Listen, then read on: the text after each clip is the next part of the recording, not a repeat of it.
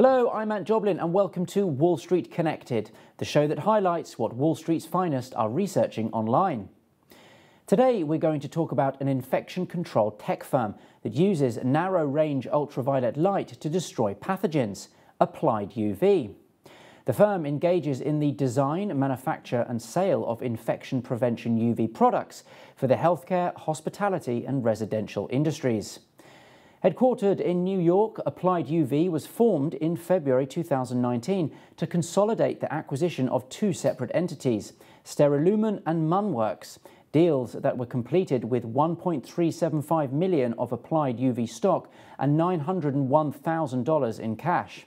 February has been a powerful month for the stock, with it rallying 400% from $5 to $35 before retracing.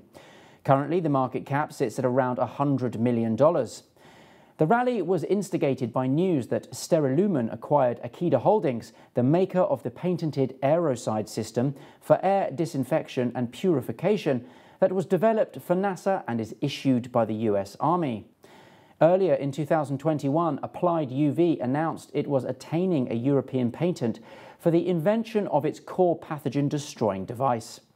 As such, Sterilumen owns 8 issued patents in the US, 2 in the European Union, as well as several pending patent applications across Asia.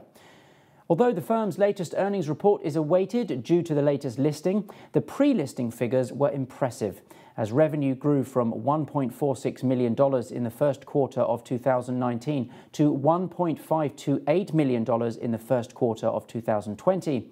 And its gross margin also grew from 22.1% to 24% in this same period. Its overall revenues for 2019 were $9.3 million with a gross margin of 35.6%, up from $7.6 million in 2018. Further details suggests revenue per share increased from 22 cents for Q2 2020 to 25 cents for Q3 2020. However, the big jump could be found in the cash per share amount, which increased from 23 to 93 cents during the stated period. With upbeat fundamentals and the ability to grow, not to forget the large scope of industry growth, Applied UV has stayed on the market radar. Wall Street has been paying attention too, and our proprietary search tracking tool, Trackstar IQ, shows that 16 institutional investors made 40 searches over the last 7 days. That's all we have time for this week, but as usual, make sure you do your due diligence before making any investment decisions. To find out more about our Trackstar IQ data, sign up to our free newsletter at investingchannel.com/Trackstar.